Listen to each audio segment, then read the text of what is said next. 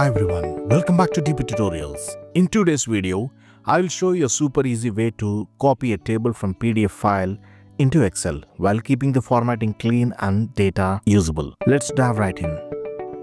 Let's say you have a PDF report containing tabular data like this. Use your mouse to highlight the table, then right-click and choose Copy.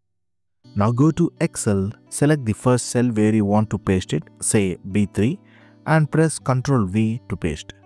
Sometimes the formatting might look broken or merged in one column like this. But don't worry, we'll fix that in the next step.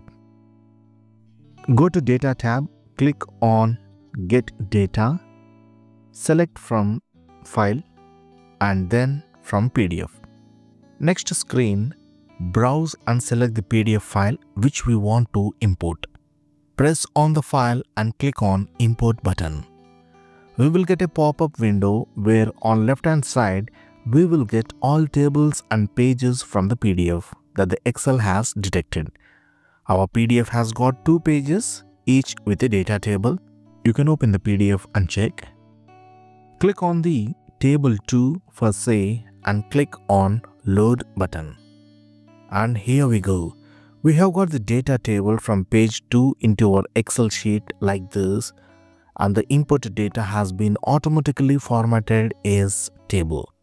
Now you can clean up the headers, apply formatting, adjust column widths, and you are good to go as per your requirement. For scanned PDFs, you can use Adobe Acrobat Pro, Microsoft Word, or online tools like PDF to Excel converters to get more accurate results. And that's how you copy a table from PDF into Excel easily. If you found this video helpful, give it a thumbs up, hit subscribe and tap the bell icon so you never miss an Excel tip from dptutorials. See you in the next one. Thanks for watching.